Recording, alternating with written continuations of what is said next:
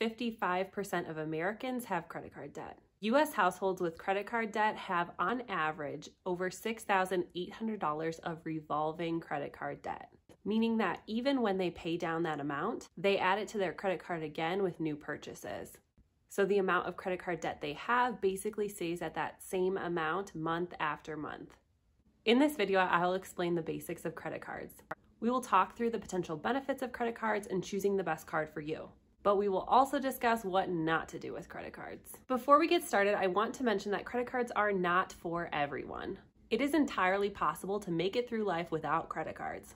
While there are a lot of possible benefits, there are also a lot of opportunities for credit cards to become a nightmare if not properly managed. I am not a financial expert, I'm just sharing my advice and opinions about credit cards in this video. I would love to hear your opinions about credit cards in the comments below. Without further ado, let's jump in. What is a credit card?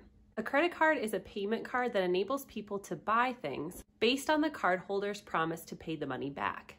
If you pay the credit card company back right away for your purchases, you will only owe the money that you spent. However, if you don't pay them back right away, you'll owe extra money or interest as compensation for borrowing their money. In effect, credit cards are really just a short-term loan. Credit cards have a lot of potential benefits. They allow you to track your spending more easily as all purchases can be viewed online.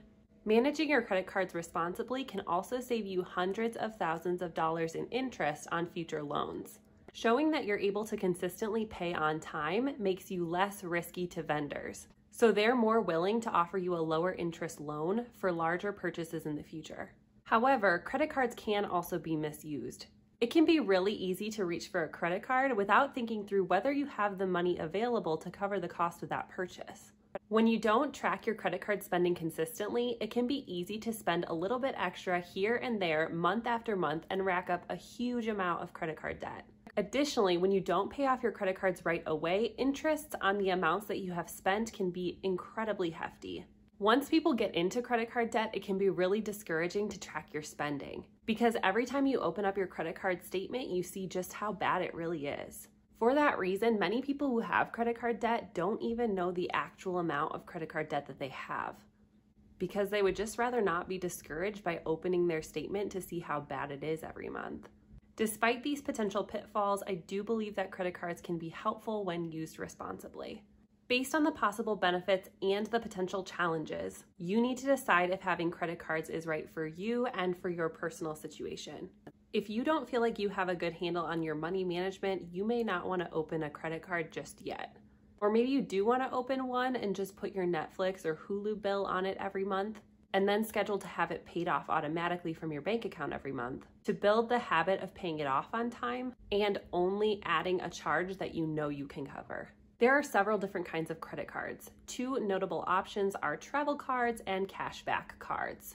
Travel cards allow you to earn points on expenses that can be used for travel, flights, hotels, cruises, and more. Cashback cards allow you to earn a percentage of your expenses back in cash. Essentially, free money.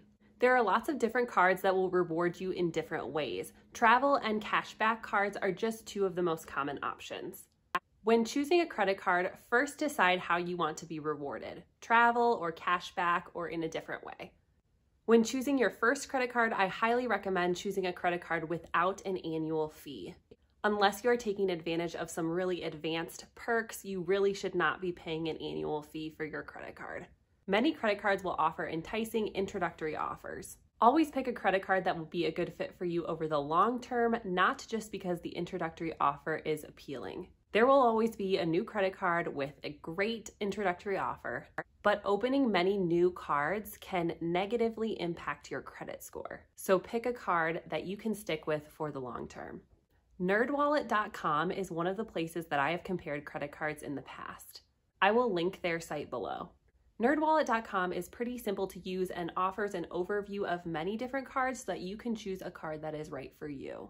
But a quick Google search will also yield lots of results with overviews and reviews of different credit cards so that you can get a good idea of what might work best for you.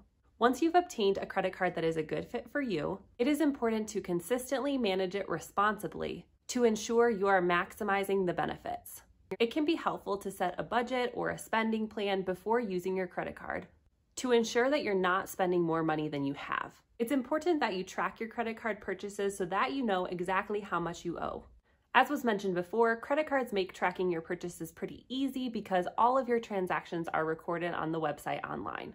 I recommend reviewing your purchases once a week to make sure that they're correct and that you're sticking to your budget or spending plan. If you remember nothing else from this video, please remember this. Pay your credit card bill in full every single month.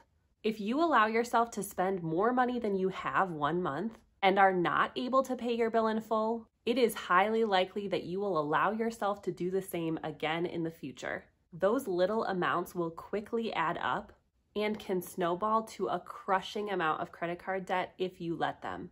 You are in charge of how much money you spend. You are the only person who is responsible for exercising the self-control to only spend the amount of money that you have. So with that piece of advice in mind, credit cards can be really daunting, but if you understand the potential benefits and can avoid the possible pitfalls, if you choose a credit card that fits your needs, and if you consistently manage your credit cards responsibly, you can set yourself on a path to living your richest life. So that is just a brief overview of credit cards.